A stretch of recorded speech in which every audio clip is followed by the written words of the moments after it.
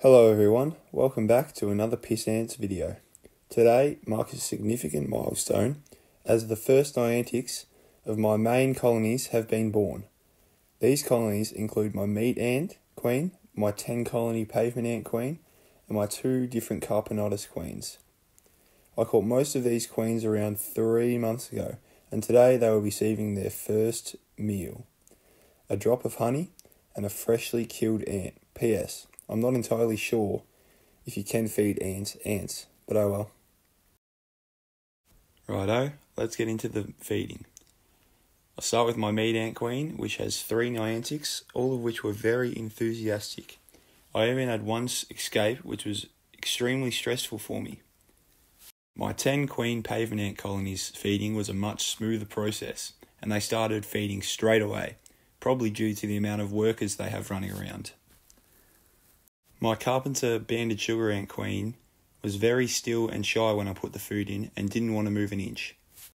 The last queen I fed was a carpenter species of ant, but I'm not entirely sure what species, so if you know, then please let me know in the comments. I then left them in the dark for a while so I can check up on them soon. In the meantime, here's a quick update of what's happened in the last few weeks. I've had many ant deaths. These queen deaths included a carpenter banded sugar ant that I found with mould growing on her, which was very disappointing as she had a nice pile of brood. Another death was a pavement ant queen that had a massive amount of mould growth on her cotton ball, which likely led to her death. The final death was another banded sugar ant queen that died due to mould.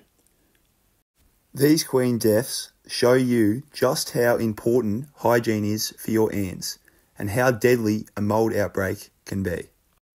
I posted a short a couple of weeks ago on my Anagamora queens, and I realised that I made a huge mistake. When putting the 2 test tubes together, the ants had lost their chance to get oxygen, which led to many of them dying. Luckily, 3 were still alive, all of which were not doing too well. So I came up with an idea to put them all in one container and see what would happen.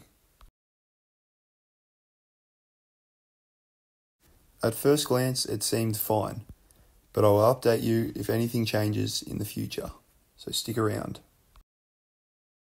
To ensure the ants would not escape, I got some Glad wrap and put it over the top of the container before putting a lid on, as these ants are tiny. When checking back up on the colonies, 3 out of the 4 of them were doing really well and eating their food. Although the carpenter banded sugar ant was still stunned and in the same spot as last time. I hope it's fine. Anyway, we will see.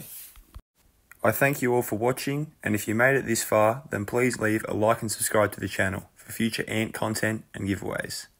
Cheers.